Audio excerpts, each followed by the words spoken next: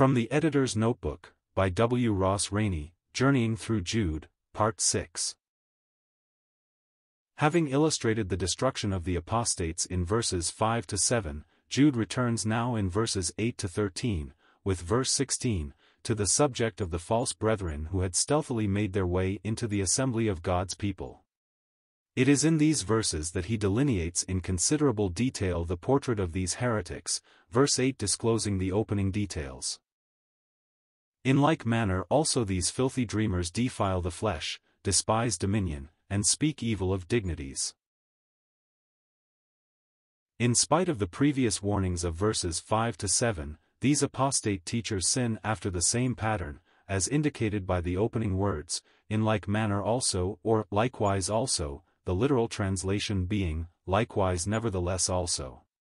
On the basis of his three analogies in verses 5 to 7, Jude begins to paint his vivid, wordy-word portrait of these false brethren.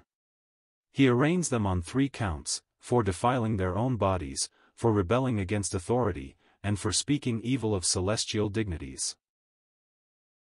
There is no word in the Greek text for filthy, this being an addition by the translators. The word for dreamers may point to the impure and evil thoughts or imaginations of the false teachers, which in turn are put into action.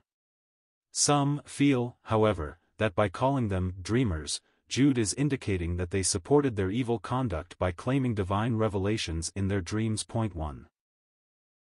At any rate, the graphic description of the unbridled activities of these apostates represents another of Jude's many triads. First, these ungodly men defile the flesh, through misuse of it, the flesh itself not being impure. Second, they despise dominion, the word for dominion being found only 3 other times in the New Testament, Ephesians 1 verse 21, Colossians 1 verse 16, 2 Peter 2 verse 10, and meaning lordship.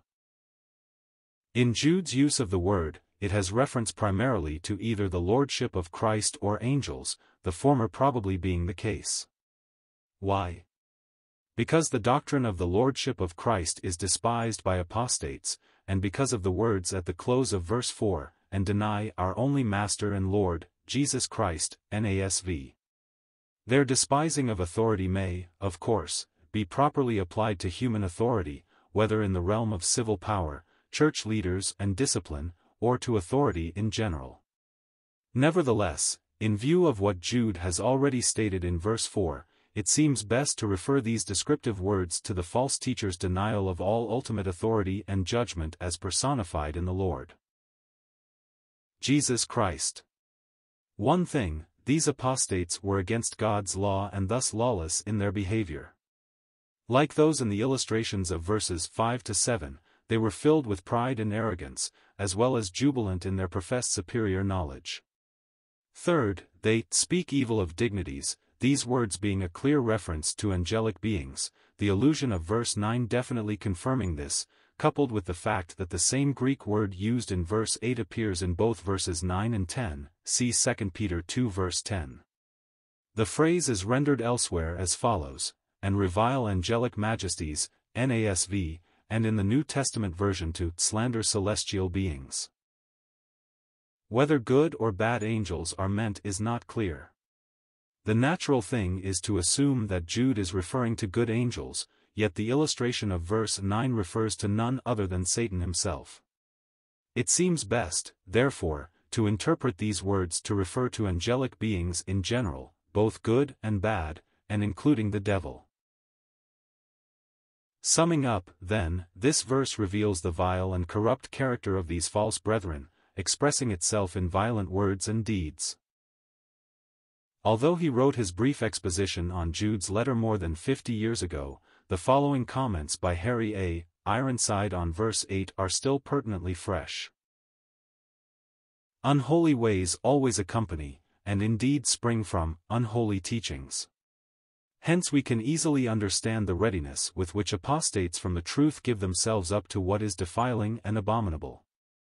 It is noticeable that present-day advocates of that insult to decency denominated free love are in large measure persons who have apostatized from a nominal Christianity, and now can tolerate, and even stand for, what they once would have abhorred.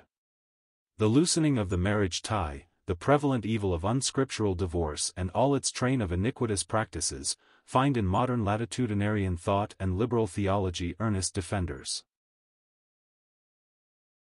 What would once have been rebuked, even by the world, is now pandered to by a Christless pulpit, and so men and women sustaining unholy relations are rocked to sleep in their sins and made comfortable with the vaporings of filthy dreamers, while death, judgment and eternal punishment are fast hastening on.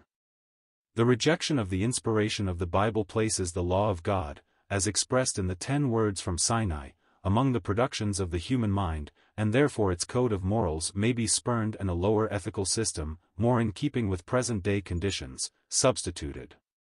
Hence loose standards prevail where Scripture no longer speaks with authority. They have rejected the word of the Lord, and what wisdom is in them. Coupled with this new standard of morals, so opposed to the purity of Scripture, will be found a pride that brooks no bounds, and vaunts itself against every unseen power. Satan is no longer feared, but his very existence denied on the one hand, or his superhuman ability ridiculed on the other, too. To be continued, D.V. 1 Michael Green, The Second Epistle of Peter and the Epistle of Jude, page 168. 2 Harry A. Ronside, Exposition of the Epistle of Jude, pages 27 to 28.